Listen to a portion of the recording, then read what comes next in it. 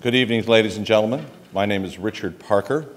I am Ken Galbraith's biographer, and I teach here at the John F. Kennedy School of Government. This evening marks the conclusion of 2 days of a conference in honor of John Kenneth Galbraith, but not a conference that looked back at Ken's life, but that looked through Ken's life forward to the future of liberalism and the future of America and the world. The conversations have been rich. They have covered a wide range of topics as befits Ken Galbraith, not just economics, but foreign policy, domestic politics, domestic policy, military affairs. And we've been blessed with a great list of speakers and participants with us these last 2 days. This evening, we're going to watch a remarkable documentary made by the Canadian Broadcast Corporation in the very last years of Ken's life. These are the last major television interviews that Professor Galbraith gave. This will be the American premiere of that Canadian broadcast film, an award-winning film from Canada. And afterward, I'm going to invite onto the stage Jamie and Peter Galbraith, along with Alan Brinkley, E.J. Dion, and Samantha Power, all of them friends of Professor Galbraith, to discuss his life and his legacy. Let me, before we begin, however, draw attention to Catherine Galbraith, Professor Galbraith's widow, who is with us here tonight.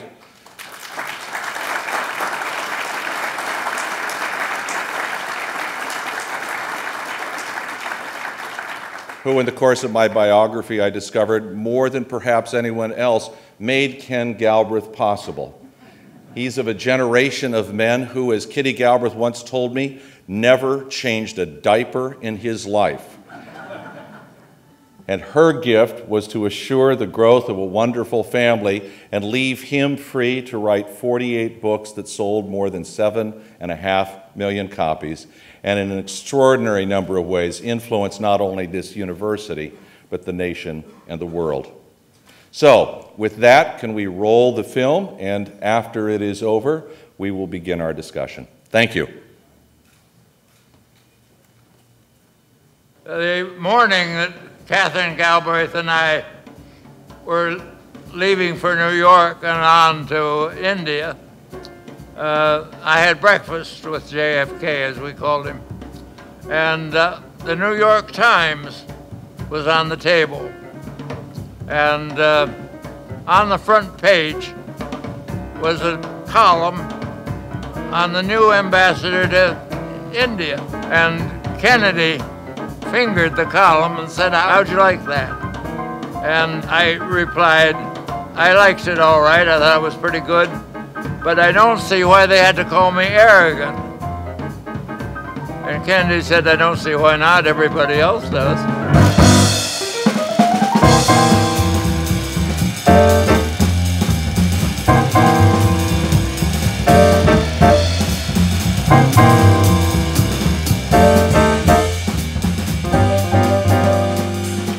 I'm not full of optimism now.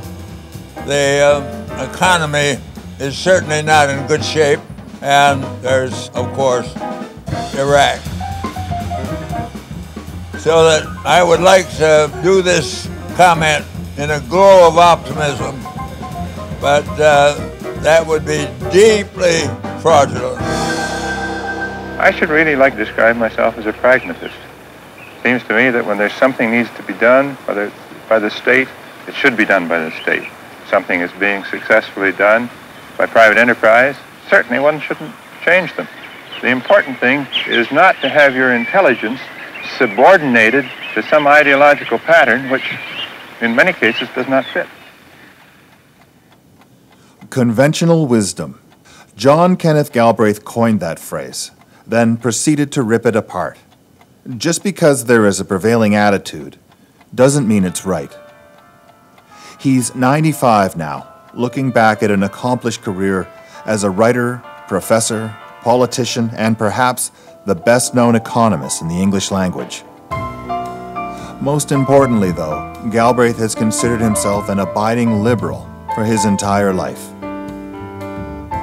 In the American sense, His liberalism has withstood the late 20th century sweep of conservatism that has made the liberal label a slur.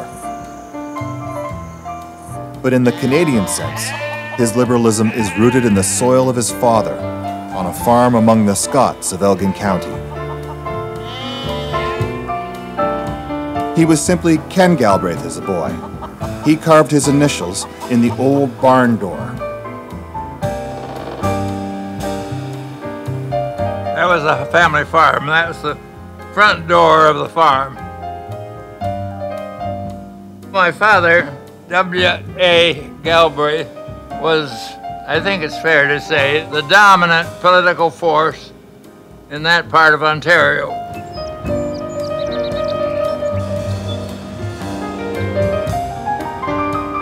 He arranged to have people run for office, supported their election, or sometimes their defeat. And it was my father that encouraged me to get on through high school and go to college, the shaping force of my youth. There were few who were really poor in Elgin County, and very few who were really rich. Galbraith's father insisted that good public policy kept it that way. Everybody to have a concern for how the country was run.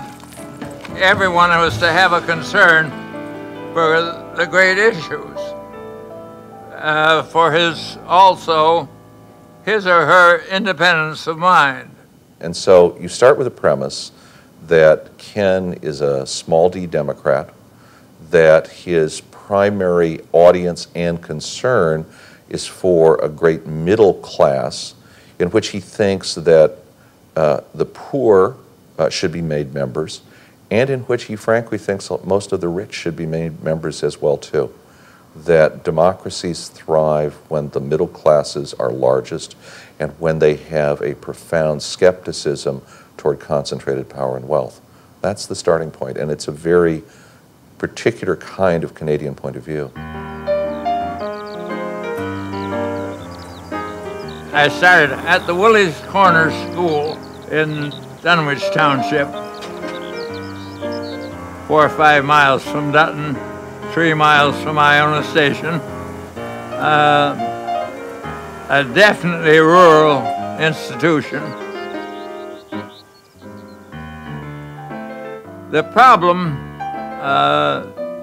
if I could be a little self-asserting, was that I was passed through class after class very rapidly in order to be rid of me. Galbraith's 95 years have run alongside the history of the 20th century. When he was 6, the Great War broke out. At 10, he went to high school. At 12, he heard the first roar of the 20s. Then at 21, the Depression hit. By then, Galbraith was finishing a degree at the Ontario Agricultural College in Guelph, a degree he found exceedingly easy to attain. Then along came a scholarship to study in the United States. A fellowship at the University of California in those days put you well above the level of life at Guelph. I think my father has always had an enormous amount of confidence in himself and in the ability to shape policy, to play a big role in government, and later to put forward ideas that would change things. And I think the attraction of the United States was simply that it was and continues to be the biggest stage in the world.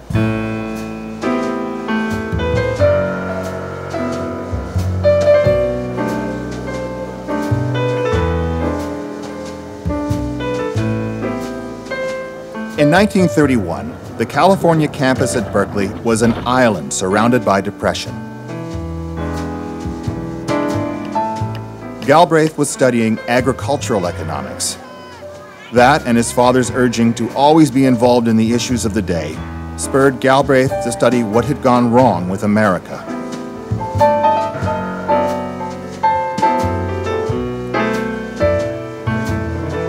What you see is that midway through the Depression, John Maynard Keynes publishes this book called The General Theory. We talked about Keynes at lunch. We talked about Keynes through the afternoon. And then we had a dinner session on Keynes. The emergence of Keynes, combined with Franklin Delano Roosevelt's election, was a critical point of convergence for Galbraith. Government would step in where the free market failed. Roosevelt's era would be one of government spending, so that society could emerge from the desperation of the 1930s.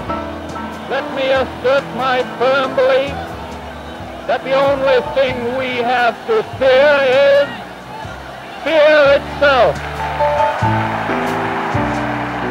Keynesian economics begat the New Deal, and John Kenneth Galbraith was right in the middle of it. The New Deal was the greatest period of social change in American history.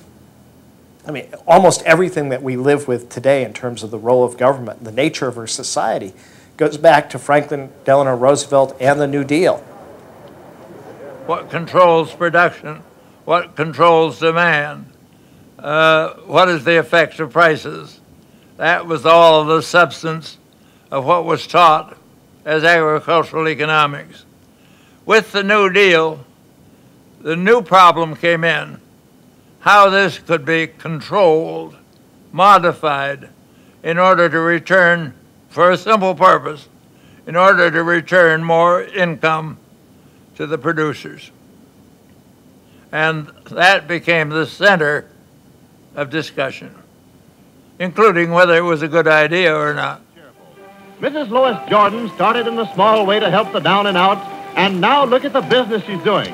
The New Deal came along because the unbridled rule of big business had gotten the country into a terrific depression. When Roosevelt came in, a quarter of the labor force was out of work. Banks were closing over the country. Talk of a revolution in the streets and in the rural areas. And general despair had settled over the country. Roosevelt was going to spend his way out of the Depression by creating jobs with great public works and initiatives. It turned out there was a job for Galbraith, too, in the Agricultural Adjustment Administration. The New Deal brought a desperate shortage of economists. This was an economic problem. It was presumed, rightly or more often wrongly, that economists must have the answer. And so in 1934, after I got a call to give up some teaching in California and come to Harvard, I stopped over in Washington to see what was happening. I arrived one morning and was put on the payroll the next day. And it was a mark of the urgency and need for economists that nobody asked me were I a citizen, which I wasn't. Galbraith absorbed the lessons of John Maynard Keynes and became essential to adapting them to the American economy. This doesn't make Galbraith a street corner soapbox socialist. He still supports capitalism, but he sees the idea of capitalism as requiring greater public sector supervision. In a very short time, Galbraith had gone from his father's side to the White House. The leap was massive. Present to you the President of the United States. This was a time of rapid change in economics, and the fact that so much of it centered on Washington was one of the things that drew me away from my Canadian background. Ottawa is a lovely city with a lovely location on the river, but the center of change was in Washington.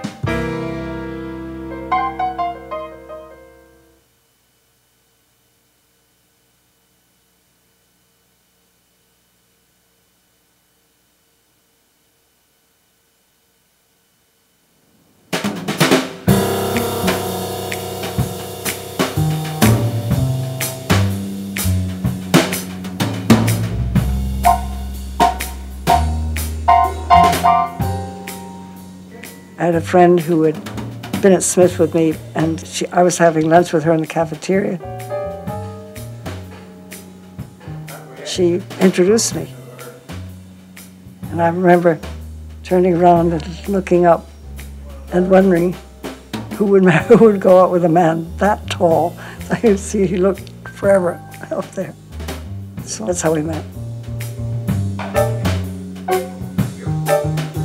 I met Catherine Galbraith, and we were married and had our honeymoon in Cambridge, England. That was toward the end of the decade, just before World War II.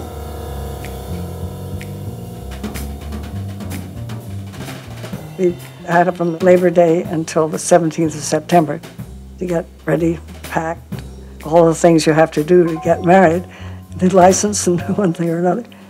And we sailed on the 18th. But I met his father the day before they came down from Canada.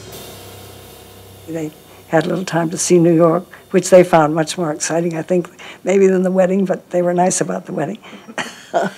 He came down to New York to our wedding. We made a tour around New York where he had never been before. And the next day they saw us off, and that was the last time I saw him. In 1938, Ken had been married for just 3 months, and he had won a prestigious fellowship to go to the University of Cambridge to study with John Maynard Keynes. In mid-January, his wife Kitty, on her birthday, gets a telegram from Canada, and she's surprised that her in-laws would spend so much money just for her birthday as to send a telegram. But of course the news isn't happy birthday, it's that Ken's father was killed the day before in a horrible accident. When driving home from a meeting in St. Thomas, crossing the railway track, they were hit by a train, and that was the end. He was 70 years old. I think to this day of him as being an old man, but 25 years younger than I am today. The sadness of his father's death seemed to spur Galbraith on. He had no money to take a steamship home for the funeral, so he stayed and studied at the feet of Keynes.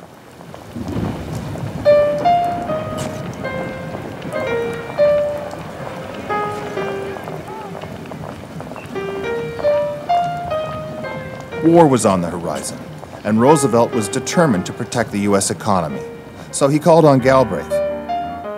Once Galbraith returned to Washington, he was put in control of all wages and prices in the USA. That meant he could exert his own Keynesian judgment on industry in the halls of high finance. He would not be popular among them. He would control their pricing and profits. He was only 36 and completely in his element. Well, we were all quite young in those days.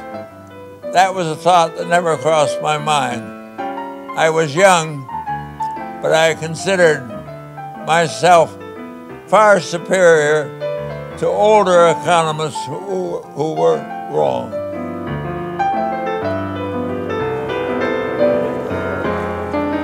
Galbraith was part of a legion of men who not only worked for the New Deal, but believed in it through and through. Then Franklin Delano Roosevelt died. I had the feeling that the world as I knew it had come to an end. And that was the feeling of my whole generation, that this was a great break. Everybody I knew came to Washington, and we all had the feeling that our world was now blank.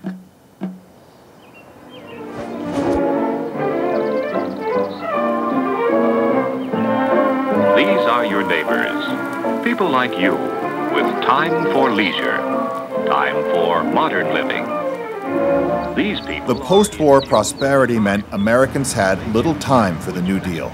In the village of Half Day, Illinois, near his hometown of Bloomington, Governor Stevenson records his vote after one of the most strenuous campaigns. Meanwhile, Galbraith had never known a Washington without Democrats in the White House. In New York, General Eisenhower signs the register early on the morning of... He had wielded great power, but those days were gone. He campaigned for Adlai Stevenson, but Stevenson was crushed. So was Galbraith. Eisenhower by a landslide. The greatest plurality of any Republican standard-bearer. Depression in Ken's life emerges in periods of crisis, of frustration, and of loss. In 1952, he goes through a profound depression and alienation from the world around him. And he talks about starting to drink heavily, to take pills to calm his nerves. Galbraith focused on teaching at Harvard, but even that was difficult now. A conservative board of governors remembered Professor Galbraith's wartime price controls and worked exuberantly to block his tenure. He never would have gotten it had the university president not stepped in. He's a tenured, full professor at Harvard University, and his career, in some sense, is now set. 2 months afterwards, he and Kitty are away, and the family housekeeper takes the two Galbraith children to the movies. And on the way back from the movies, the younger one, Douglas, begins to complain about how his bones hurt and his body hurts and he can't walk. And the housekeeper picks him up and carries him the rest of the way home. My parents didn't know what was wrong. The doctor said rheumatism and a variety of other elements, and eventually it was diagnosed as leukemia, which was a death sentence in those days. He was a wonderfully bright youngster who had already developed some detached views of his parents' behavior and was widely intelligent, and that was a major blow. It was pretty discouraging, but that's a... We can skip right over that. That's all right. I'm trying. No, it's just my nose running. Okay. I'm not really bursting into tears or anything, but although it's something you just don't get over. That's a. But he was very plucky when that happened. He was trying to. The first reaction was to discover anything we could about the disease and what could we do and where could we take him, and then we realized that the Children's Hospital was probably the best place in the world, or as good as any. So we stayed back, but and the whole community were amazingly good to us. And so many people still say, I gave blood for your son. It's amazing. The story that one of his students tells is always of Ken coming down the stairs in the morning. This giant of a man, 6'7", carrying this little boy in braces in his arms, talking to him, telling him stories to cheer him up. It was, they went through several months of decline and ultimately his death. They tried to make it as, do what they could for him. He wanted a bicycle for his 7th birthday, which was May 12th. And so my father got him a bicycle and they put him on it. But of course he wasn't strong enough to ride it. But like all of those things, time acts as a healing agent. And while we always remembered Douglas, or Dougie as he was called, time passed.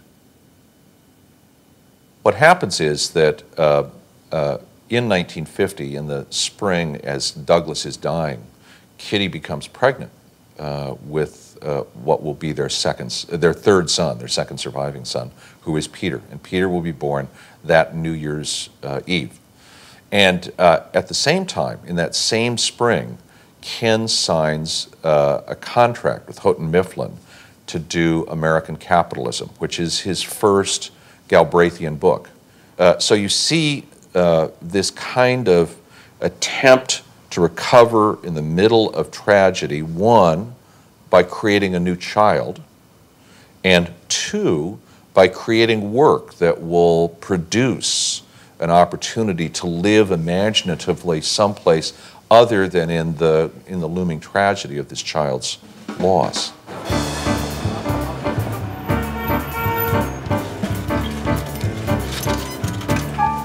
I think the 1950s was a very self-satisfied, smug, contented decade.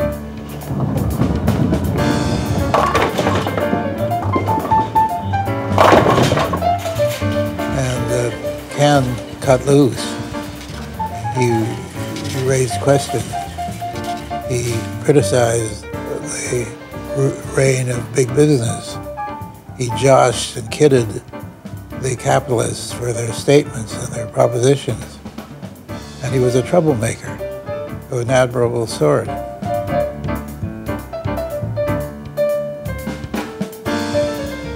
He was very close to Adlai Stevenson, and he became close to Jack Kennedy. And they were the candidates of the Democratic Party in 52, 56, and 60. And he had great influence on all of them, partly because of his height, and partly because of his wit, and partly because of his practical intelligence, and partly because of his enjoyment of politics. So John F. Kennedy, the 43-year-old senator from Massachusetts, becomes president-elect of the United States. In the best JFK manner, one I remember particularly had to do with my agricultural background. I don't want to hear about agricultural policy from anybody but you, Ken, and I don't want to hear about it from you either. Galbraith had become the outspoken voice of American liberalism with his many books, The New Industrial State, American Capitalism, and his seminal work, The Affluent Society. It made him an easy target for conservatives and a liability for a new president. Truth is that if you're going to be in the White House, you have to be reasonably invisible. And I think Kennedy felt that I had only a limited talent for invisibility. Galbraith had been to India and loved the experience, so he asked to become the American ambassador there. As ambassador, you can be intensely busy, and you can also be intensely idle. And a lot of the times you're idle, you can't be reading a book, but you can be writing one because everybody will think you're taking notes, maybe on their conversation. What he was doing was remembering his childhood, jotting down material for The Scotch. The Scotch was supposed to be a loving look back at Elgin County, but it was received there by many as an act of vengeance, aimed at folks who might not have treated Galbraith in the kindest way many years ago. I didn't like it. No, I didn't like the book. In what way? Because you know the people involved? Yeah. He was a little tough on some families. Tell me what you had against it. Really give it hell. Not roughing, sir. If you know Galbraith, he tells it like it was. Well, generally speaking, sir, the truth hurts. I'm not saying that all those things that he said were right, but I think it was blown out of proportion. They didn't take it in the vein that he meant it in. I got quite a kick out of the book. A lot of people around this territory didn't agree with it. The surest target was fixed on the next farm over from the Galbraith home. The McCallums owned a barn that had permanently fallen into disrepair. In fact, Galbraith wrote, something of importance fell off his buildings every year and was never mailed back. But he also put in a paragraph where my dad was everyone's best friend. What was the family reaction in 1964? Well, much like a lot of the others in the community, they were more disappointed and let down than they were offended. You mentioned some things about people that probably they would have preferred not said. Everyone knew a lot of things. I think you'd agree. A lot of things he said, everyone knew, but it shouldn't be in print. We were brought up with Galbraith could do no wrong at that time. You still can't. I read the book and just found it's the only book of his I've ever been able to read and understand, and I just enjoyed it. Found that his book's hard to wade through? Oh heavens, yes. If you ever tried to read The Affluent Society, you got to read every paragraph twice. That's good. Okay, folks, look this way.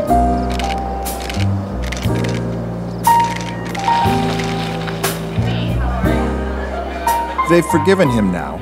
They even named the new Dutton Library after Galbraith. We have a new addition to our library wall, a lovely photograph of him in his prime that we're going to hang near the collection that we will accumulate of his works. And he is sorry for what he did. Mostly. I wasn't thinking of revenge. I was thinking of my chance to restore my own view as opposed to theirs.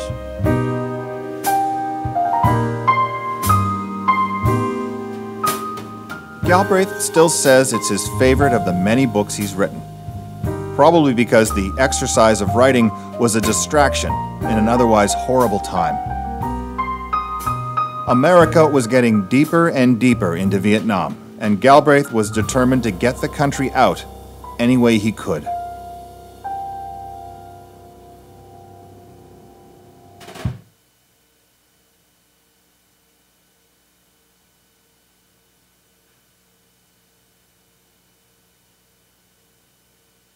Initially, yesterday morning, we picked up in one area, I think there were 20 prisoners, and we killed 13. Vietnam lay between the USA and India, and it was easy for Galbraith, the new U.S. ambassador to the subcontinent, to stop in Saigon mid-trip. A great deal of internal Kennedy memoranda have been declassified in the last 5 or 6 years. And what you see is that Galbraith goes to Kennedy in the spring of 1961. This is within 5 months of Kennedy taking office, and begins to warn Kennedy about Vietnam, and then never stops.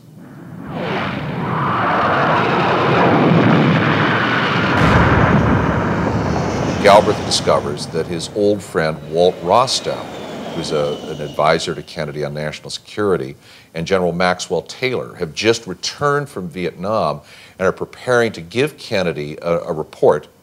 Galbraith goes to Rostow in the White House and says, I want to see this Taylor Commission report before it's given to the president. Rostow looks at him and says, Ken, I can't do this. This is classified top secret, eyes only, President of the United States, the highest possible classification. Galbraith looks at him, he says, Walt, I've known you for 25 years. I'm a U.S. ambassador with top secret clearance. I want to see the report. Rostow says no. At that moment, the phone rings in Rostow's office, and this is what Rostow does. He leans back to answer the phone. Well, the Taylor Commission report is sitting on Rostow's desk, and Galbraith, from great height, recognizes it, leans forward, picks up the document, and walks out of Rostow's office and the White House while Rostow's back is turned to him. Over the next 3 days, he writes this blistering critique for Kennedy of the Taylor Commission's recommendations. And what you find is that over the next several days, one, Kennedy orders Galbraith personally to go to Vietnam to inspect the situation and report back to him immediately. Second, that Kennedy goes into this top secret meeting with his national security advisors at which the recommendations are put before him. And he, following the line that he and Galbraith share, absolutely refuses to commit the troops at that point.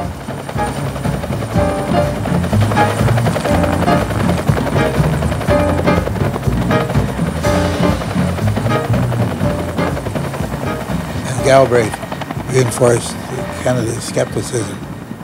Kennedy had visited Vietnam as a young congressman in 1950.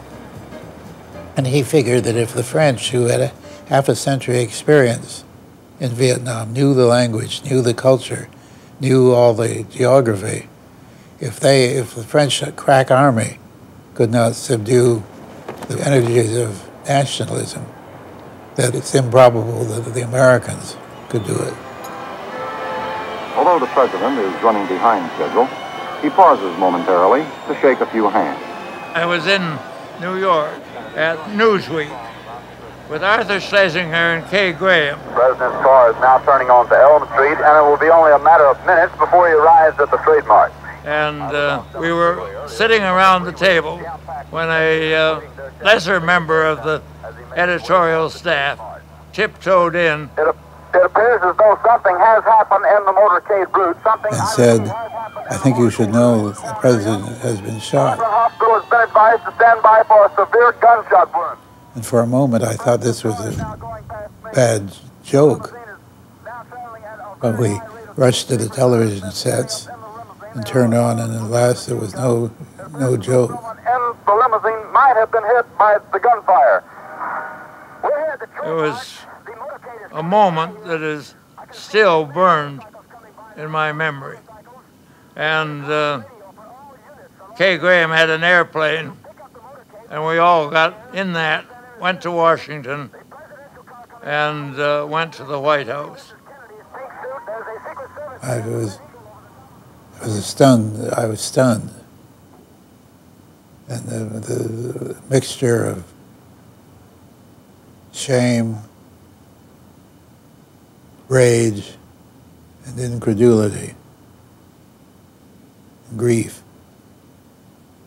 Incredulity because it had taken place, shame that it should have taken place in the United States, rage that this promising life was cut off in mainstream, and it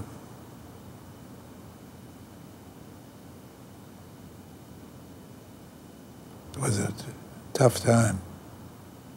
Most of the time was taken on the problems of the next few days of the funeral. Just commonplace things. The church would only hold half the people that would feel entitled to be there. How do you decide which you have and not have a riot outside? And they pressed the tragedy of the day into a sort of second gear while you got through with the things you had to do.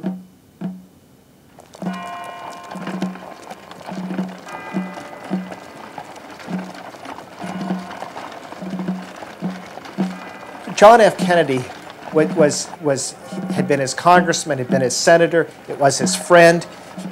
All the people in the Kennedy administration were his associates. He had really arrived. He was in the center of things. This group of very bright people, the best and the brightest, were running America, changing the world. And then a few bullets in Texas, and it all ended. And for none of these people were they ever again to have the kind of role that they had in the Kennedy administration. And all of them, including my father, were relatively young when it came to an end. So you can say that a single act absolutely changed the course of history. It changed my father's life.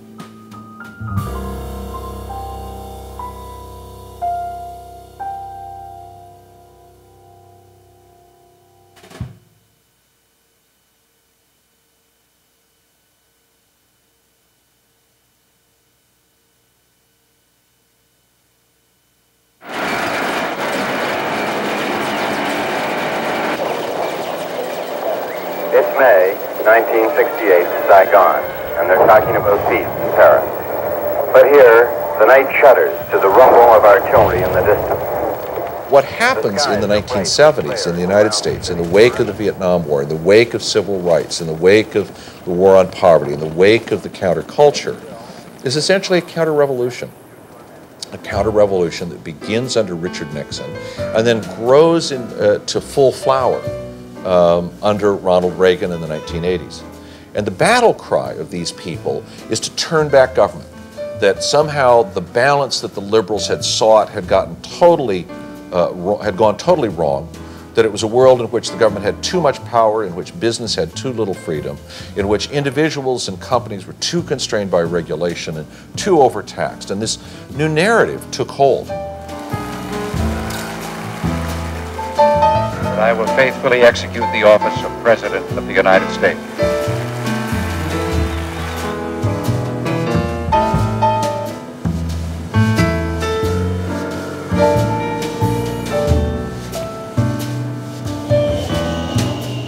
I never was as pessimistic in the time of the Republicans after FDR as I have been in the last year or two. Maybe that is age, but the economic prospect, for example, has been dismal. George W. Bush represents something completely different. First, there is the way in which he came to office, which I think many Americans, including my father, simply can't forget. He didn't win. You know, for those who believe in America, who believe in government, who believe that there's a certain fairness, I think that was fundamentally shocking. And then coming into office, there's simply the naked service of the wealthy as reflected in these tax cuts. The naked service of corporate interests as reflected in the removal of regulations and the rollback of environmental regulations. And then a nakedly aggressive foreign policy as expressed in the doctrines of preemption. I never thought that I would one day yearn for Ronald Reagan.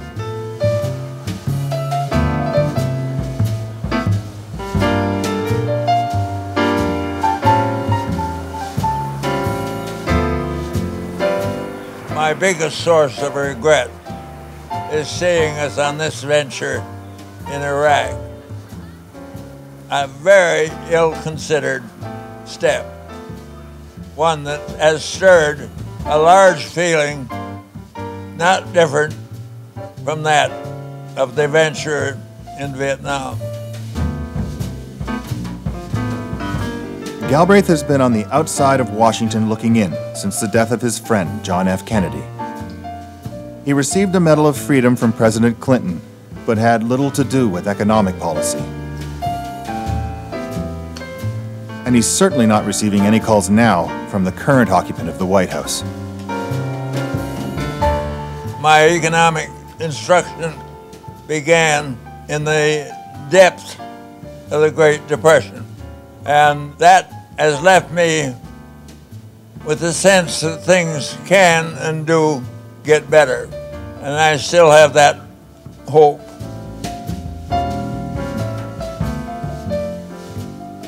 I've always contented myself with trying to do what might be possible for the issues within the Democratic Party for which I felt the strongest need.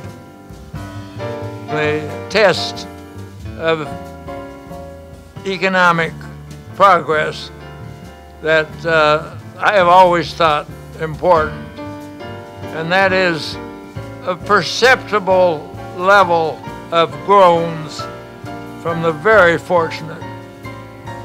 I didn't want to stir up anger, but if they applauded me, I would have been uneasy.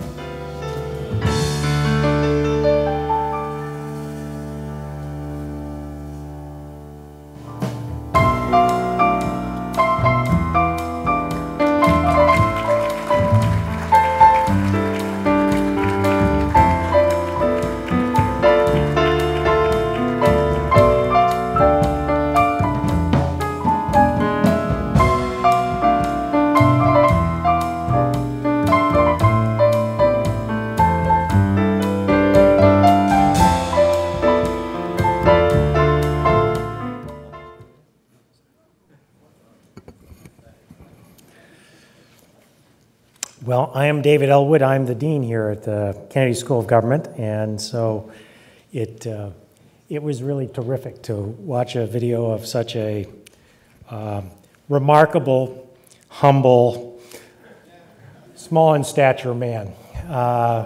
He was a man of, as Richard Parker loves to say, oversized. I'm also, again, very pleased that Kitty can be here, and Jamie and Peter. It's a great honor to have you here. Now, one of the things that I want to comment on very briefly is actually the very close connection that Ken Galbraith had with the Kennedy School. He obviously had a very close connection with John F. Kennedy. We are obviously named after John F. Kennedy. And so perhaps to start that, it would be best actually to show a few words spoken by John F. Kennedy. He won by a slim margin, and Senator Ted Kennedy often credits Ken Galbraith as having a pretty significant role in that. So here are a couple of excerpts from John F. Kennedy's inaugural speech. Negotiate. Can we show that again?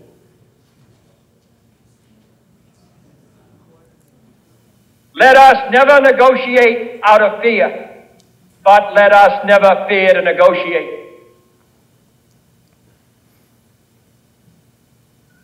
All this will not be finished in the first 100 days, nor will it be finished in the first 1,000 days, nor in the life of this administration, nor even perhaps in our lifetime on this planet. But let us begin.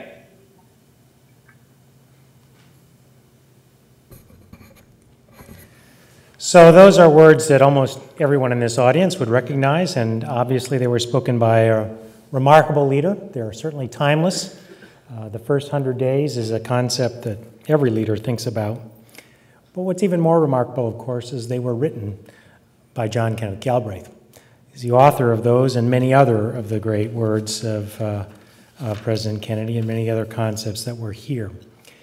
Now, one of the things that Ken Galbraith was deeply involved in was, in fact, the founding of the modern-day Kennedy School.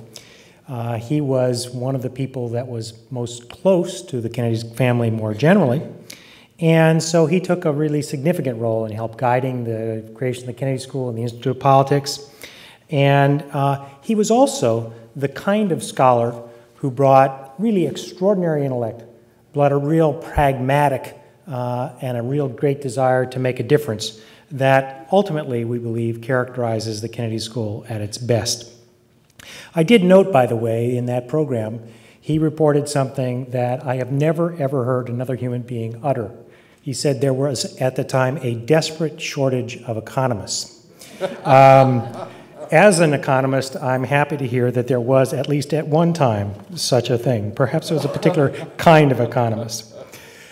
He came and he spoke here almost a dozen times, and he certainly was involved in many various ways. I actually got to see Ken Galbraith first as a graduate student when he had created a prize in the economics department for the best teacher, and it was something that the graduate students were supposed to select the best teacher. And then there was a special event at his home. And of course, one of the main things he would speak about is the fact that he created this because it's certainly something he himself would never have been worthy of. Ken was not necessarily known for his spectacular teaching, but he certainly admired those who did it and wanted to reward those who were such extraordinary teachers. Later, when we created a program here for young people who might become interested in the study of public policy, particularly people of color, we created a program called the Galbraith Fellows. It's a program that continues today, and this happened relatively late in Ken Galbraith's life, and it was something that he was always very excited about because it was always about the future with him, always about a new opportunity. The Galbraith Fellows were always invited to the house. Galbraith would appear at dinners. And even in the later years when he could hardly hear and indeed would almost at times seem to be dozing off, as soon as there was a chance for him to get up and speak, he'd tell the story of the ants and the horse manure and 100 other stories to inspire the young people. So it's now appropriate and that we honor this man, and I want to turn it over now to Richard Parker.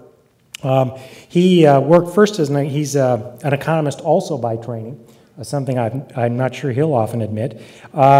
He worked as an economist for UNDP and was a co-founder of Mother Jones magazine.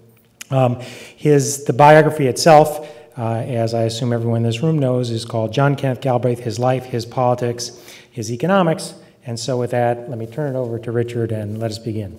Thank you.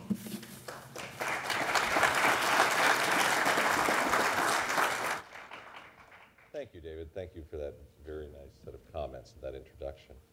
What we're going to do tonight is carry on a conversation for a while among those of us here on the stage, and then we're going to invite you to join that conversation with your questions. There are microphones here, and there may be microphones up above I can't see up there, and we hope that you will not only come better to appreciate John Kenneth Galbraith, but the issues that drove him as an American liberal that we need to ask ourselves today. Let me start by asking the panel first, what has changed about American liberalism since the middle of the 20th century when Ken was at his height? I looked down the row, and I think all of you could answer, but I think I'm going to ask Alan to take a first shot at it since he's such a distinguished historian of the 20th century.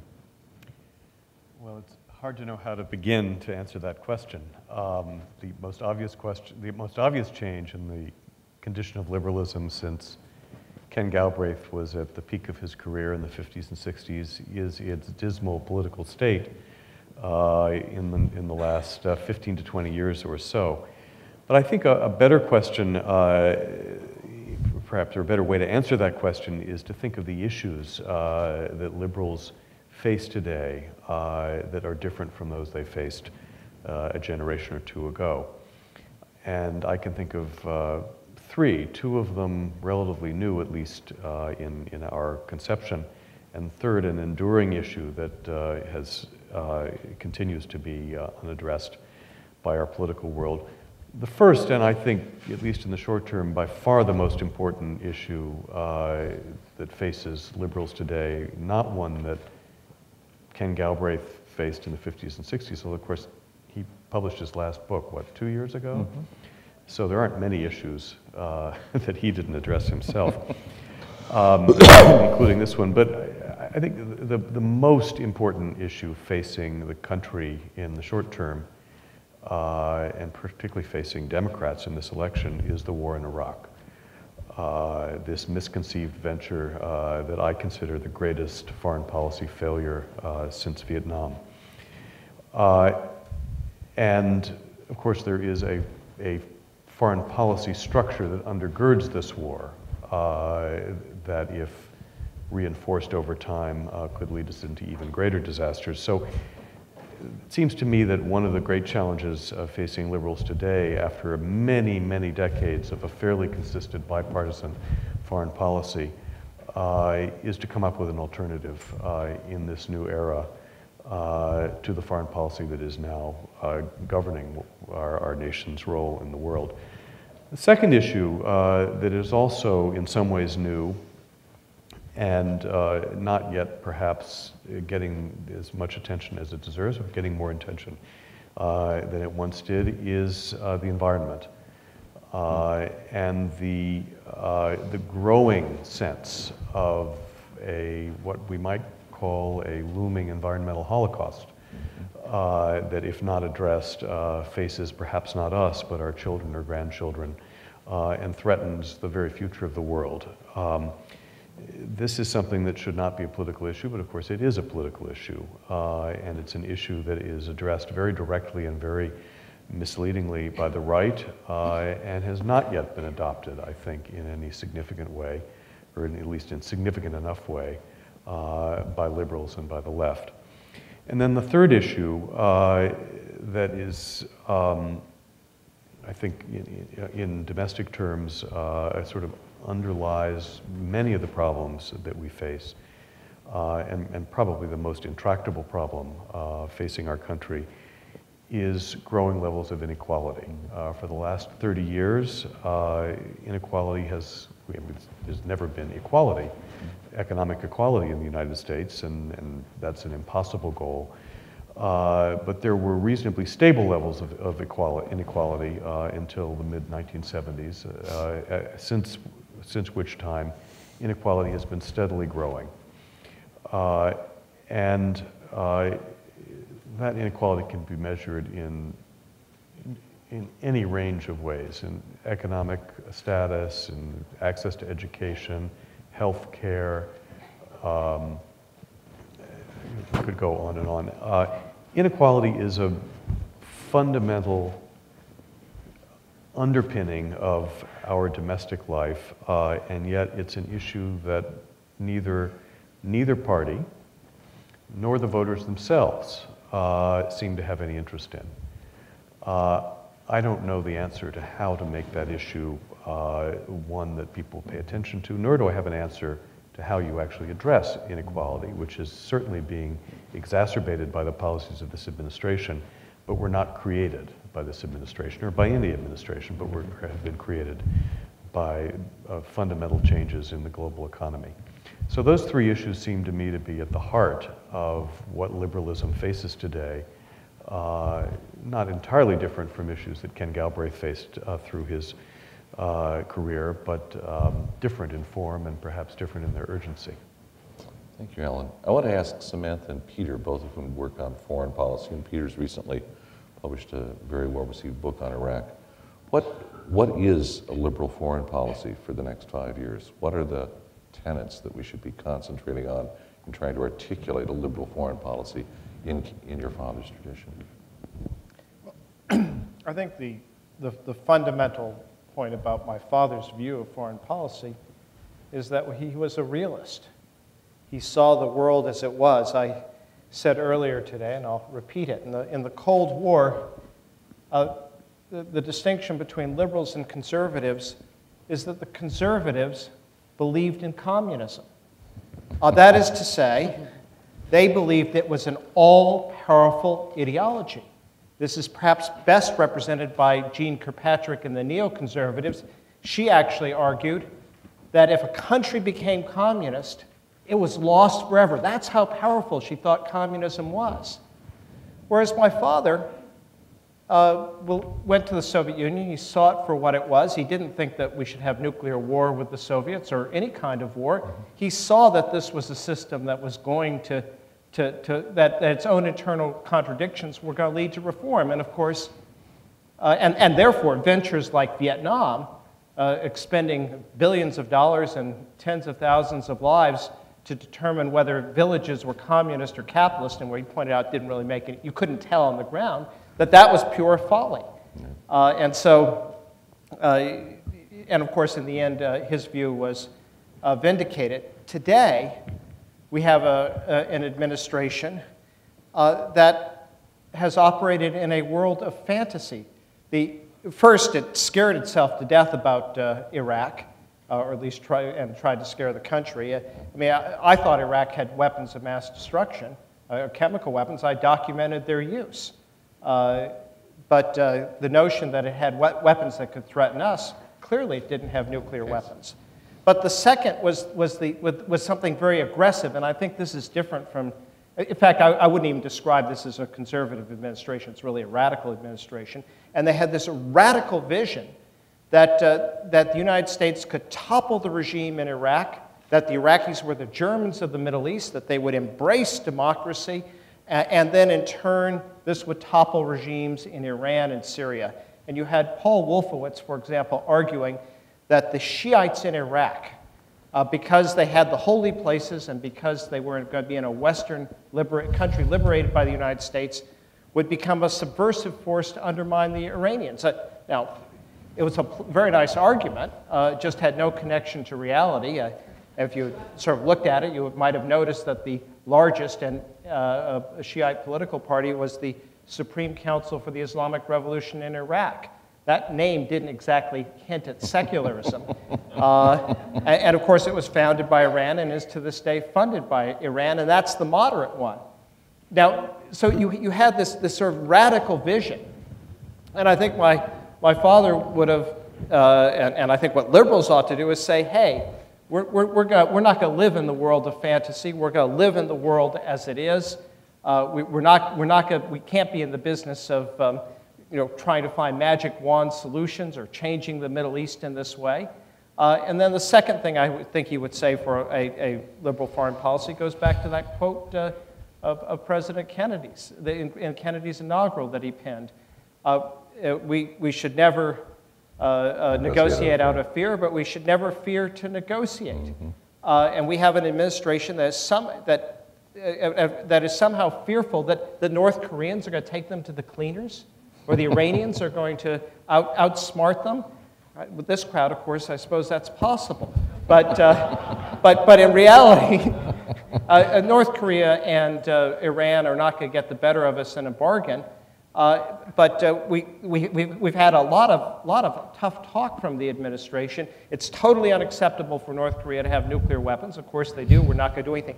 In Texas, isn't that called all hat, no cattle? Jamie's in Texas. But anyhow, well, if you don't have a military option and your bluster hasn't worked, then possibly you might want to try something else, like negotiating. Samantha.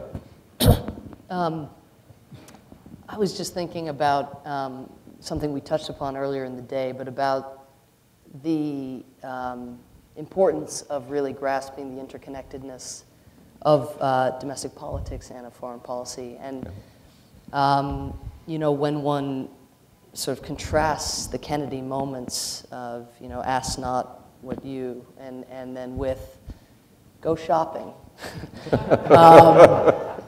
That's what you can do. Go shopping, or pay those gas prices. That'll, support the world as it is, not the world as we will even deign to dream it can be.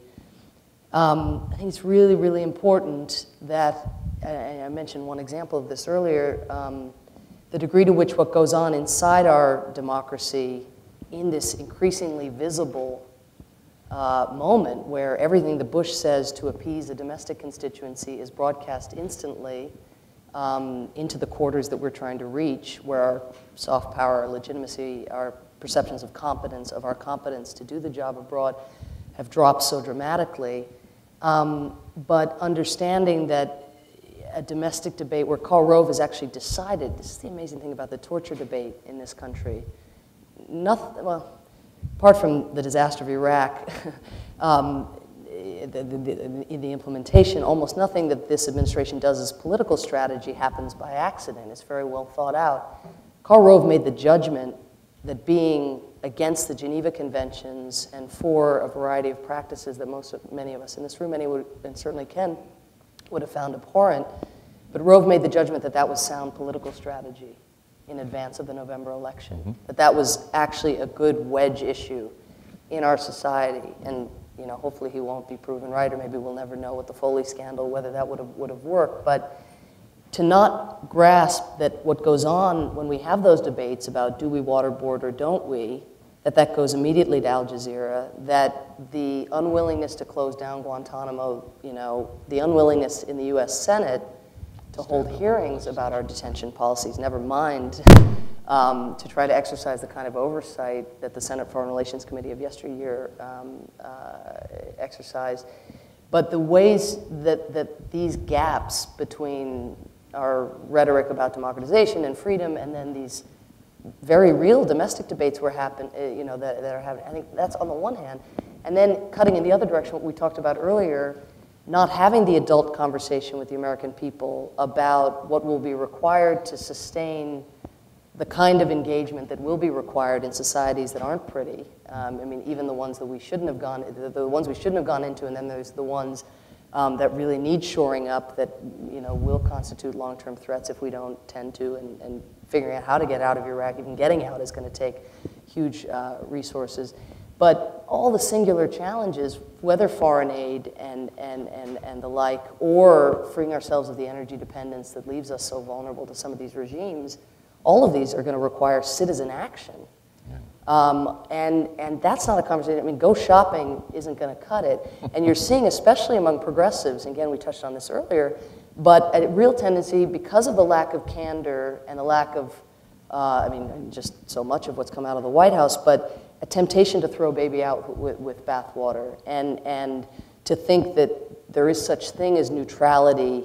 You know, we shouldn't be doing democratization. There is such thing as neutrality in dealings with foreign powers. You know, that we can simply turn back the clock, and that there's a neutral relationship with Uzbekistan possible, even though they boil people to death. Or that we can be neutral on Saudi Arabia and therefore avoid both the charges of intermeddling and the charges of abetting. But the reality is some attention to what goes on in these societies is indispensable. And yet many people have been so burned by the consequences of this largely rhetorical freedom agenda that they're giving up on humane foreign policy altogether. So we're really at a moment where accountability is so necessary, if only to have the debate, I mean, for course correction, and for reclaiming the constituency that'll be needed for the long haul, because this is a long haul. EJ, I want to have you pick up on what Samantha's been saying, because she connects international policy and domestic policy, and in particular domestic politics, with our international behavior. And you're in Washington and a columnist for the Washington Post. And you said something very intriguing this afternoon, which is you have a felt sense that something about this world of the last 30 years is coming to an end or coming apart. Would you say a little bit more about that? Thank you for remembering that. This afternoon I spoke about how two of the favorite columns I've written, judged by reader response and email, one was headlined The End of the Bush Era, and one was headlined The End of the Right.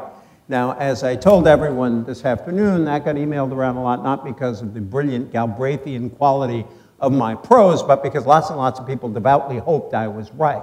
But I do think that we are at the end of a very long conservative era that is starting to run into some of the very problems that were perceived, at least in liberalism in the 1960s. That there's a kind of exhaustion, that there's a kind of arrogance, and that the sort of the basic building blocks of this coalition aren't fitting together anymore, and the contradictions in the policy are becoming glaring, the most obvious being a small government party that wants to cut taxes but is unwilling to cut public expenditure, especially on a war and on the military, contradictions between its business coalition and its socially conservative wing, a contradiction, right? We won't even talk about how many contradictions we can count in the Foley matter. And then a disastrous war that's been discussed. I just want to go back, if I could, for a second to your first question, though. You know, when you asked what's different about liberalism now, I was struck by the boldness, even at ages 95 and however old Arthur Schlesinger is, the boldness of their defense of liberalism and the sense that they had as liberals of being part of a proud legacy. Right now, if a liberal is asked to defend liberalism, the bold, gutsy, courageous response is, what do you mean? I'm not a liberal. And I think that is the product of a very long period of conservative dominance that has led to a kind of liberal timidity. And last point is two things I was struck by in the film, two lines. Galbraith had never known Washington without a Democratic president when Roosevelt died. And you know, when you think about it, we have had, depending on how you want to count it, a 38-year conservative era beginning in '68, interrupted by Carter and Clinton, or a 26-year conservative era interrupted by Clinton alone. And I think that has created a sort of political climate that now I believe the very length of it and the arrogance is falling apart. And the other thing is, this film was dominated by Keynes and Roosevelt, and our era's economics has been dominated by Friedman and Reagan. And that I think Bob Reich, who used to teach here, made a very good point many, many years ago that liberalism was undergirded by a sense of solidarity that was created during the Depression and the war. Galbraith said, my economic instruction began in the depths of the Great Depression. And that period was a period of great confidence in government's capacities, and a rather significant skepticism of the private sector, which many, as the film suggested, had been seen to lead the country into calamity. We've gone through a very long period where exactly the opposite is true. It's as if we're coming out of the McKinley-Coolidge era. And I think that, as I say, if I am right about this conservatism losing steam, which Mike Royko, the great columnist for the Chicago Tribune, had one of my favorite book titles. It was a collection of his columns, and the book was called "I Could Be Wrong, But I Doubt It." So if I am right about this, then I just wish Ken Galbraith could have lived another 10 years, because I think we will be looking at a very different political era 10 years from now. Jamie, I want you to pick up on the third point that Alan raised this evening about growing inequality. A lot of your economics career has been focused on inequality, both domestically and internationally, and maybe you could tie those two dimensions together for us. I'll come to that, but I want to begin where you did with the question of how the context has changed over the past 40 years. In 1967, my father published The New Industrial State, and I think it was in 1973 he published a book called Economics and the Public Purpose. The first book dealt with the corporation, and the second largely with the state. And he had a realistic view of both of them. The corporation, he thought, in its existence, necessitated a new economics, an economics of organization. It was a devastating critique of the conventional economics of competitive markets, that it simply could not cope with the existence of a corporate economy. But he wasn't opposed to corporations as such. He felt that they were an absolutely essential part of any advanced industrial system.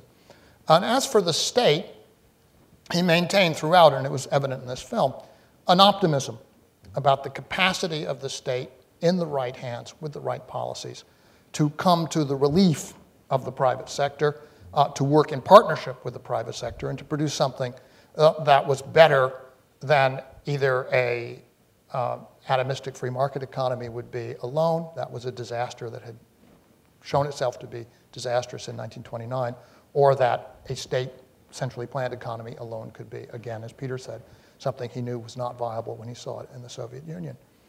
Well, what happened over the past 20 years? One is that 30 years, Ronald Reagan, beginning in 1980, launched what he thought was an attack on the power of unions, on the power of the forces behind the Democratic Party.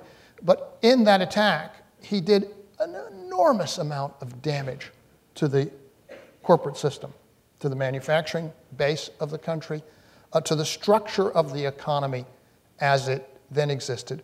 And the result of that, by and large, was globalization.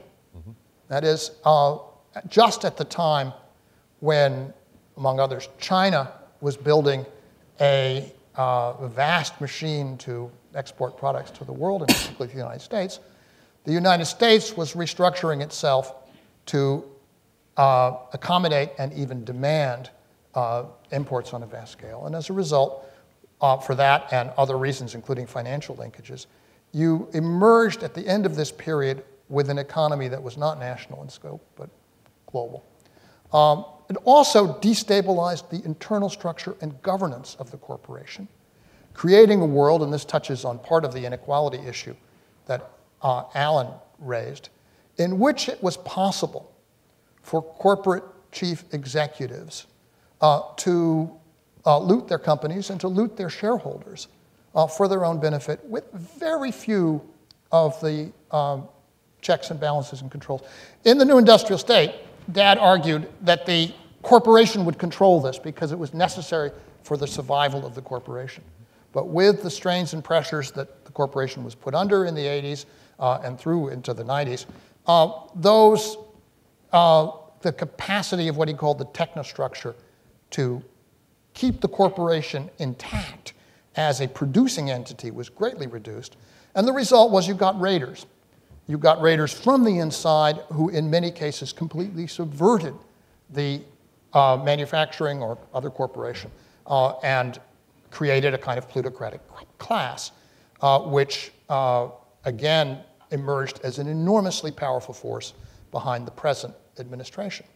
And then on the side of government, the vast creation of middle-class programs, which grew up in the New Deal, Social Security, the housing guarantee programs, health care, which emerged in Lyndon Johnson's time, created a world which, I think we talked about this afternoon, is in many ways more efficient in providing certain kinds of insurance and certain kinds of services than the private market can be. Social Security's costs are much lower than private life insurance or pension fund costs are.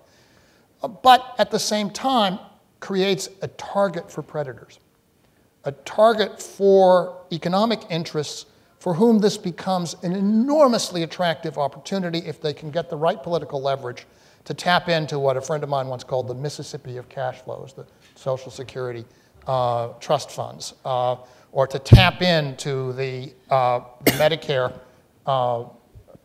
flows by the means of the drug benefit, which was constructed in such a way as to deliver a massive flow of revenue to the big pharmaceutical companies. And what we have in this administration, and EJ's quite right, it's the complete evanescence of a free market conservative ideology. It's not something that anybody, even inside the government, I think, takes seriously anymore. People who do take it seriously were all writing in the Washington Monthly about how the Republicans should be defeated in these next elections. What we have is what is big government conservatism. Or it's not even really conservatism. Peter describes it as a radicalism. I describe it as a government in the predatory service of a very small number of interests, of clientele, of constituents, who have beset, essentially, the great social machine that Roosevelt created. And that's a context that's going to have to be dealt with by the next generation of liberals.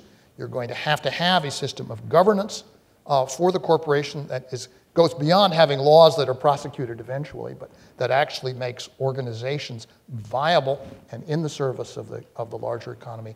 You're going to have a system of government that is freed of this kind of predatory assault. And you have to clear accounting for the assault that has already taken place. That seems to me to be a very large part of the task ahead. Could I just say that Jamie's whole predatory language shows that he is his father's son. And I think that the Social Security is a very interesting case in point about why I think the right has hit its limits. Because this was a direct assault on the core program of the New Deal. And this didn't fail for lack of salesmanship. The more the plan was described, the more faith the public lost in it. It was a genuine public debate, and the side of privatization lost.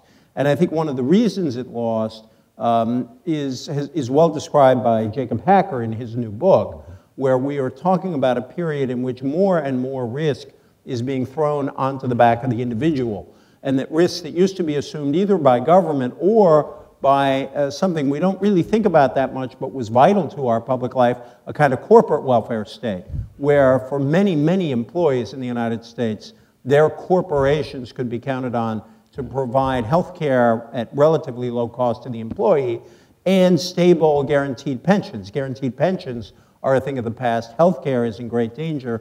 And so I think that the country took a look at this and said, we already have enough risk in our lives. We don't want to assume yet more risk on this small piece of our retirement that's guaranteed. And I think that's sort of one indication. Then Katrina, of course, is the other, where there was a popular demand that government that the government both be active and be effective, and it was neither.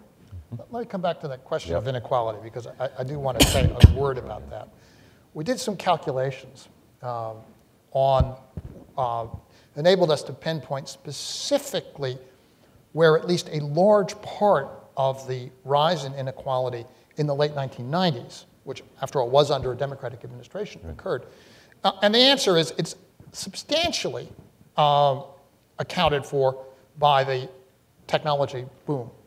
It is a product of the enormous inflation of asset values in information technology firms and the stock options and capital gains that were realized there. And it was concentrated in a tiny handful of places in the country. It's really remarkable. If you take out 3 counties in Northern California, including Santa Clara, I mean Silicon Valley, King County, Washington, and Manhattan, then a great part of the rise in inequality that you measure actually goes away. So that's an interesting result, but we've recently redone the calculation. So we're living in the wrong county here. You definitely are, but that has gone away. The bubble burst and the incomes in those areas have deflated. Mm-hmm.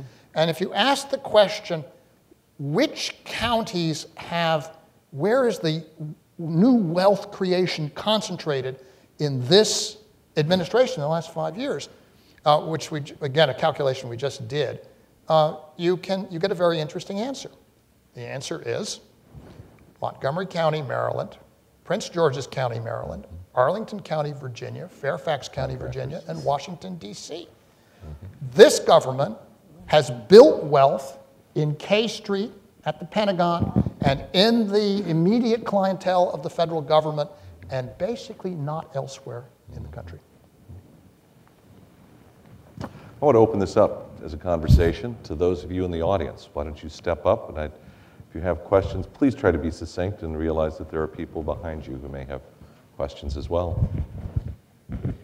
Yes. Fred Meyer. I wonder if anyone would like to comment on his friendship. I think it was a friendship with an ideological opposite, William F. Buckley.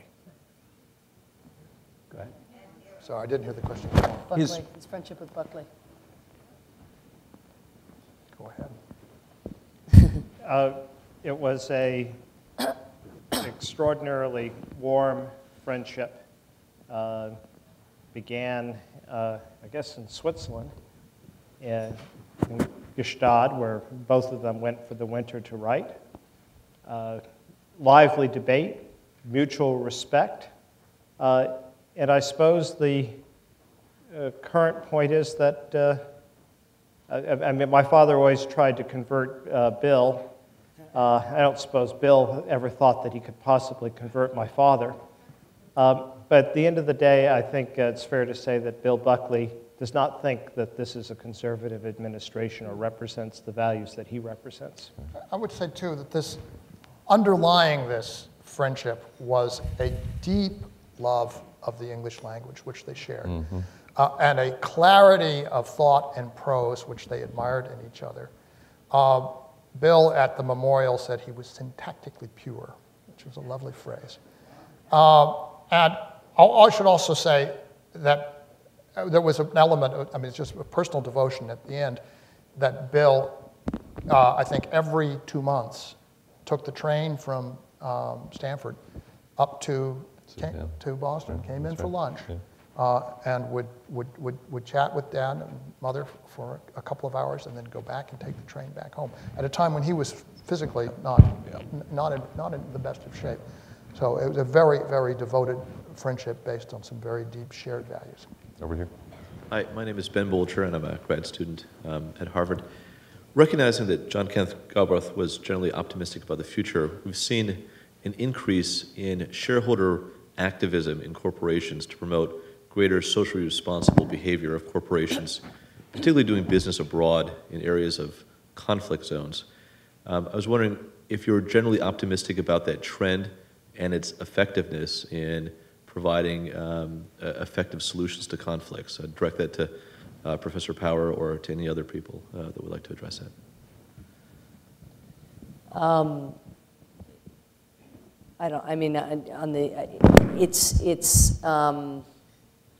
It's a tricky moment right now. I mean, one of the examples of that, just that I do know something about, is of course the divestment movement on Darfur, which has forced corporations. Some corporations have done it voluntarily. Sometimes it's been shareholders that have pressed it. Often it's coming out of domestic political processes. And then you run up against the minor problem that no countries other than the United States are remotely interested in holding Sudan accountable for its behavior. So other companies are using this. It's basically a windfall for Chinese and French oil operations because they have the pick of the litter to themselves. So part of the challenge in general is to the degree that that activism, that shareholder activism, grows out of civic education or a kind of injection of human rights into the political culture here, which is, you know, a relatively recent phenomenon, but a trend that was going in that direction, at least until recently, seemingly. Again, if one thinks about culturally, one looks for evidence of similar trends in other countries. You're certainly, you know, up against an awfully big wall in China. I mean, you can't even imagine corporate executives bringing that sensibility to boardroom discussions. The question is, are there transnational movements that can create branding issues in other markets that would render it advantageous, not only for the corporations, but also for the Chinese government to begin to integrate regard for some of these principles. But this moment, and I thought about it when Richard asked the original question, which I thought we were all going to answer about, you know, how is it different? I mean, remembering the degree to which liberalism of any form and its components, but just how different this world is. I mean, when one thinks about the 60 countries that made up the UN at its founding, you know, and the 192 countries that make up the UN today, and the difference, I mean, in 123 of whom are members of the G77, self-identify as countries of the South in opposition, you know, on many, many issues, from, you know, trade to human rights and interventionism and all of that. But it's a different building, it's a different world into which we bring whatever emerges from our democratic experiment.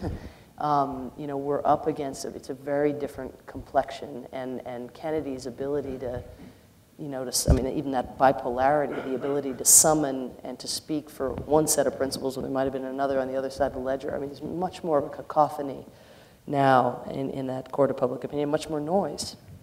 You know, Galbraith grew up at a time when investment in the stock market was called speculation.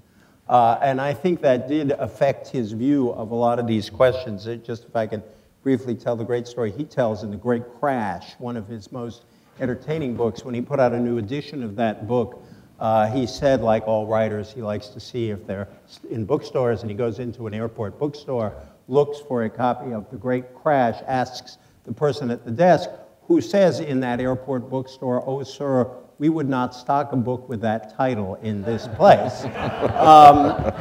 And I think one of the things he would probably understand better than most conservatives want to is that this is much more of a mixed economy than we realize. And to me, the long-term success of the shareholder movement depends upon the ability and willingness of two large groups of capital owners, one public pension funds and the other union pension funds, dwindling because of all the economic problems we've described, to play in that sphere. And you've seen cases where they may not have won the fights they picked, but they were surely able to change the issues discussed. And I don't see any reason that won't continue unless, as there's been some pressure on this in California, the lid is put, if you will, the free speech rights of public pension funds start getting restricted, and then this movement, I think, would have much less of a future. So I hope that doesn't happen. I think I just want to also say, I think the shareholder movement is a good example of Galbraith's old idea of countervailing powers. One of his best ideas. That 50 years ago, 90% of stock was held by private individuals. Today, 70% of stock is held by institutions, mainly pension funds and mutual funds. And what is most interesting about the shareholder movement is that it has come to act as a countervailing power acting on these corporations. So, Jamie. No, only to say that in the time when my father was writing, given the fact that it was largely individuals, he never had any confidence that shareholders could make much of a difference. Up here. Yeah, my name is Bernard Marguerite. I used to be a correspondent for Le Monde in Eastern Europe and a former fellow at the Kennedy School. Professor Galbraith was kind enough to give me an interview about 13 years ago. And he said that he's horrified by the way the new democracy in Eastern Europe are moving toward what he said a wild capitalism, of a kind he said we would not accept in America. That was before the Bush years. And then when I observed that they are mainly following the advices of a Harvard man, Jeffrey Sachs, he smiled very gently and he said, well, Jeffrey is a young man, he will grow up. So just to show that Professor Galbraith was also a very kind man. But most importantly, I would like to thank you very much, because from particularly maybe somebody who is coming from France, you know, this is a small country, the home of the freedom's fries. And 300 kinds of cheese, too. It is sometimes difficult nowadays to keep alive your love for this country. And when you see this video, when you hear this debate, when you read your book, Richard, it makes so much easier to still love this country. So many thanks for that. You know, it shows us that the best in America is still the best in the world. That the teaching of Professor Galbraith is not something of the past, not even of the present, but it is the future. It is an example for us, and it is an inspiration. And thank you very much for all that. Thank you. Thank you. I just wanted to say, we had a lunch with my father, I guess a year before he died, and he expressed some of his thoughts, that things he might want mentioned at a memorial service, and he did say that he wanted it known that it was still possible to have good relations with other countries, at least with Canada. Up here. My name is Eric Weltman, and I live here in Cambridge, and I have an exceedingly simple and brief question for anyone and everyone who cares to answer. What is liberalism? Alan's written a book about that. Go ahead. The question, what exactly is liberalism? Well, liberalism is, first of all, one of the great political traditions of the last 300 years. But it's taken many different forms in the United States. It's very hard for an idea that has been out of power for as long as liberalism has to describe exactly what it stands for today. But I think in the period from the New Deal until sometime in the 80s, liberalism was an effort to meld the traditional liberal commitment to individual freedom, to the idea of a fluid society not controlled by inherited wealth and hierarchy, an almost libertarian vision of economic and social life. An effort to meld that with a sense in the early 20th century of the perils to individual freedom that had emerged from the growth of great centers of power. At that point, corporations primarily. And I think through the 20th century, liberalism has been an effort to strike a balance between its commitment to liberty and its commitment to sustaining conditions under which liberty could survive, which entailed, liberals have believed, a much enhanced power for government to do that. That would be my definition. Others may have other. Jamie, you had something you want to say? The simple question deserves a very simple answer. I would say liberalism is the intellectual tradition of Arthur Schlesinger and John Kenneth Galbraith.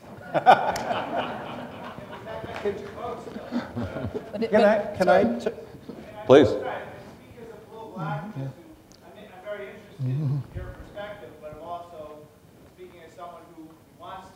EJ, why don't you, let EJ take a shot. I mean, I think part of the problem with the word liberalism is it's had so many meanings. Historically, liberals in Europe still are associated with the political freedom we associate with liberalism here, and a view of economic freedom that is much more akin to what American conservatives proclaim. Herbert Hoover called himself a liberal. And that liberalism sort of underwent transformations in Britain. The new liberals came along and said government can be used to enhance individual opportunity and individual liberty, and we're kind of the precursors of the American liberals. We used to call people who, in a way, liberalism is social democracy light. We used to call people who were called liberal in the Galbraith generation progressive, and we've gone back to that word because the great old liberal word has been discredited. In this afternoon, and I don't have it in front of me, I love Galbraith's own view that essentially liberals are in favor of those with weak bargaining positions, and conservatives tend to support those with strong bargaining positions. Or as I like to think of it, liberals are for the people trying to get up, and conservatives are for the people who are already up. But that may sound too Carvillian for some in the room, but I still like that definition myself. Can I just add one also? Because I think Ken was the first person who introduced, since we're in Massachusetts, this seems worth saying, but who introduced me to Representative Barney Frank's definition of a conservative. Maybe it was you, Peter, but I think it was your dad. And that is the definition of a conservative, of course, is one whose regard for human life begins at the moment of conception and ends at the moment of birth. Perhaps the definition of liberalism should simply put be one whose regard for human life perhaps begins wherever along the spectrum from conception to birth, but actually ends at the moment after death or later.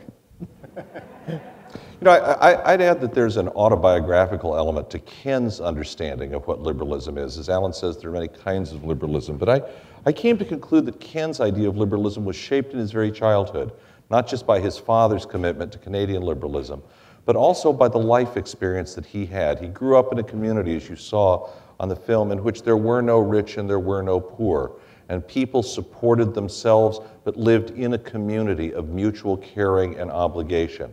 They were also capable, as all small towns were, of suspicion and rivalry and the like.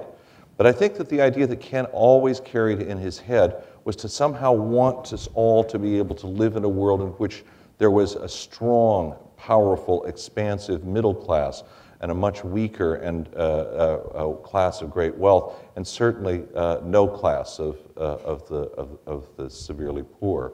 I think there's something more modern to it than that, if you like.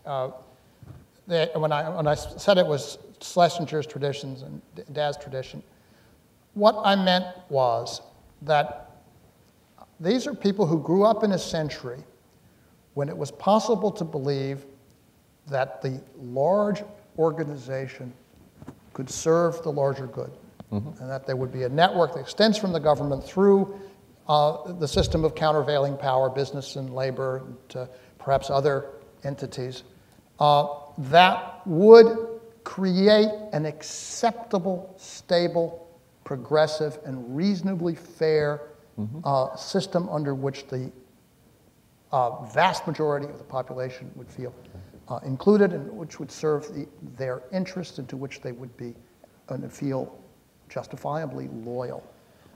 And that to me is what my father's liberalism really represents. It's not romanticizing the small community or the competitive system. That's in some sense a very conservative attitude. It is not tolerating as what I described as the predatory abuse of the larger system.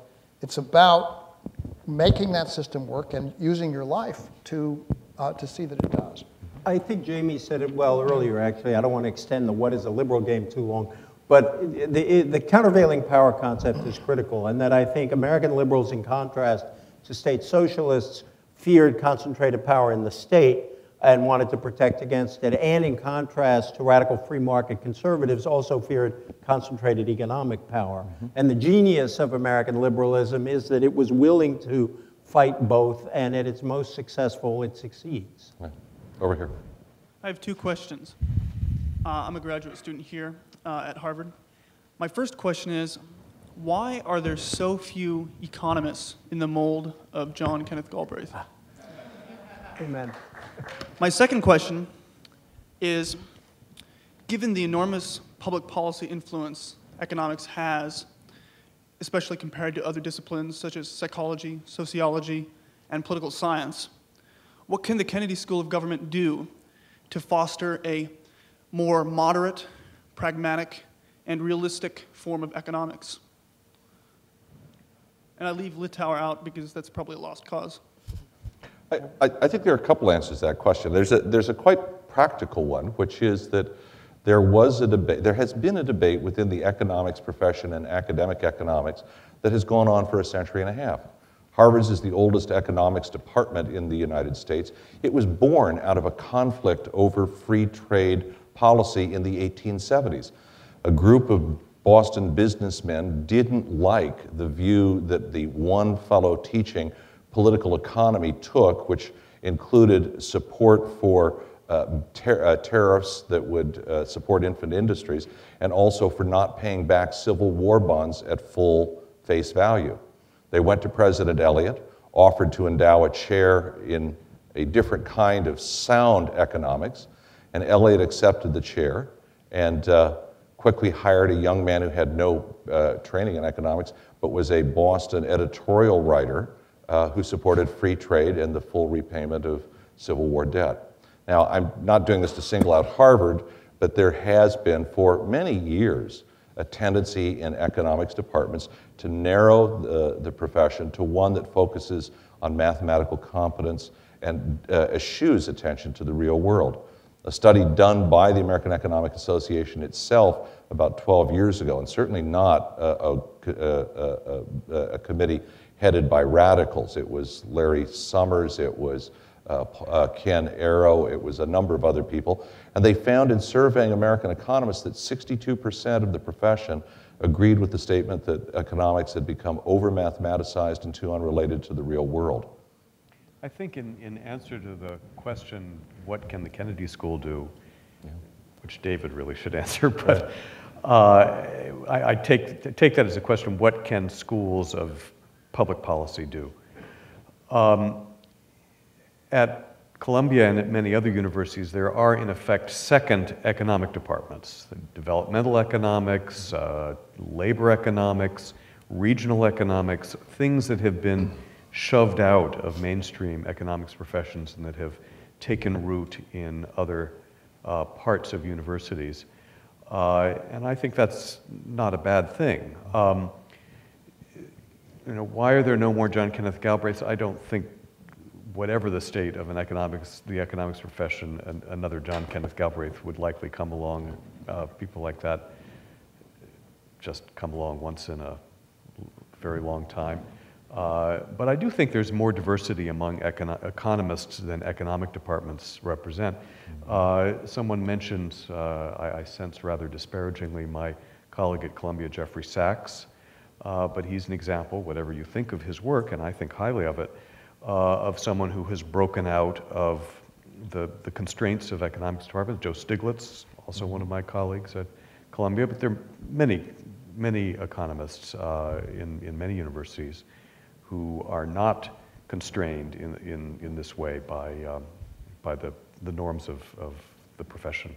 I mean, I agree with that. Decentralization, the creation of autonomous units in universities with independent intellectual traditions is certainly the way to go to assure the future of economics as a useful intellectual pursuit. But I do want to say also that a couple of years ago, a small group of relatively young academics in Paris decided to organize a conference on my father's intellectual tradition and put out a call, and the response was truly overwhelming. A number of us were there. Richard was there, Paul Davidson was there, my mother was there. But it took us 4 days to get through all of the papers. People came from Australia, they came from Brazil, they came from all over Europe and from the United States. And as I said, it took us 4 days to get through the papers. So the Galbraithians are not as rare as you may imagine, and they just happen to be rather far-flung. I happen to bring up his answer to this. In one of his books, Galbraith wrote, I quote, "Economic ideas are always and intimately a product of their own time and place. They cannot be seen apart from the world they interpret." He went on that change in economics has been slow because, quotes, "those who benefit from the status quo resist change, as do economists who have a vested interest in what has always been taught and believed." Over here. I'm Jim Flug. I'm a Fall Fellow at the Institute of Politics. I am an unreconstructed Galbraithian liberal, and I believe had him as a freshman here many years ago. And first, a factual question that perhaps one of you can answer. I met him once in an airport in Europe, probably in the early 60s, and I introduced myself and asked him how he was, and he said, "How can one be after just avoiding World War III?" What was it he had done? It was while he was ambassador to India that led him to say that. 62. And is my recollection correct? And It's probably October 62, immediately after the Cuban Missile Crisis, which I might add, he was simultaneously distracted by the fact that the Chinese were warring with the Indians. So he was busy simultaneously. And there was a real sense, of course, that the Cuban Missile Crisis represented the possibility of World War III. So it could have come at any point in late fall of 1962, would be my first guess. What year was this in? It was probably the winter of '62. I thought he was coming back from India, though, and he had just done something maybe between India and Pakistan. No, we just had the border war between India and China, in which he'd played a major role.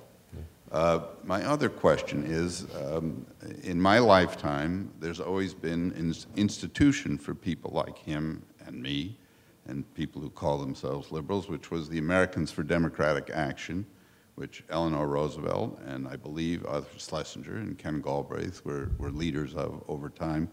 Whatever happened to it? It must still exist. I can't tell you who the chair is. Did they all just let it go, and was that a conscious decision, or it just happened that way? It still exists. I'm in fact an honorary vice president of it.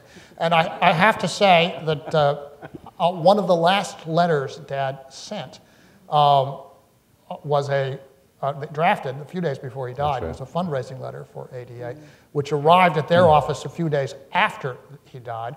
Then the question came up of what to do with it. So I drafted a note to the members saying that he clearly intended it to be used, knowing whatever might happen to him, so they should take it with the special authority of what it was, a letter from beyond the grave, and certainly the only one they were likely to get from him.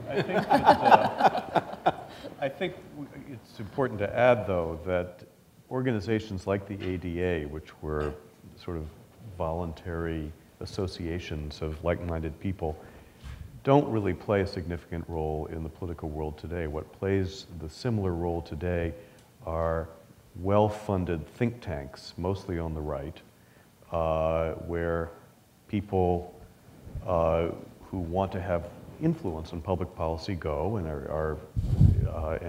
and you don't see very many organizations like the ADA anymore, nor do you see very many, if any, well-funded think tanks of this kind on the left. I do think ADA also suffered from divisions over the Vietnam War. You know, and when you think of the original founders, yeah, ADA eventually became anti-war, but thanks to John Kenneth Galbraith, I'd add. I mean, his presidency in 1967 led to ADA's defunding by the AFL-CIO because of Meany's objection to Galbraith's leadership in taking the ADA out against Johnson in the war. Over here. Just one quick question. Currently in the United States, we have 1 out of 20 people is undocumented alien, and somewhere between 500,000 and 1 million, they don't know exactly, is a kid that has been school educated and has lived most of his or her life in the United States. Did Mr. Galbraith ever address this issue about the impact of the undocumented people? I mean, he probably saw the good thing of the big migration of the end of the 19th century, beginning of the 20th, but the current problem that we're facing now, did he ever say anything? I didn't hear. Would you say, I'm sorry, the microphone is, what is it? The immigration problem. I think basically he didn't think of it as an immigration problem. I think he was, I mean, as part of his general philosophy, he was sympathetic to people who came to this country. He was one of them. Right. Well, he was one of them, but he was also, I mean, he came in relatively fortunate circumstances, obviously, with a scholarship to go to the University of California. But he was very sympathetic to people who came in much more severe circumstances, and I think he also recognized the obvious, which is that immigrants very often do jobs that Americans don't want to do, and the jobs need to be done.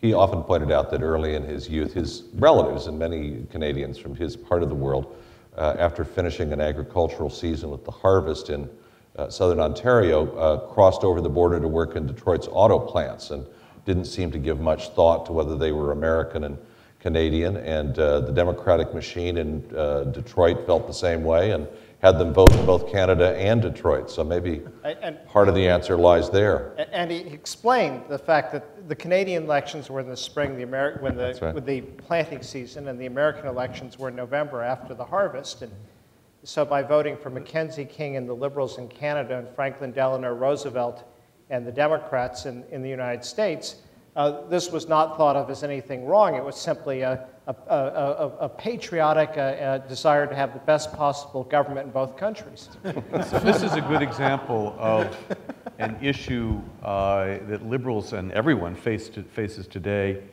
that would not have been on the radar screen, yes, particularly of liberals 30, 40 years ago. From the Immigration Restriction Act of 1924 until at least the Immigration Reform Act of 1965, and probably another 15 to 20 years after that, immigration was not a very significant issue except along the Mexican border.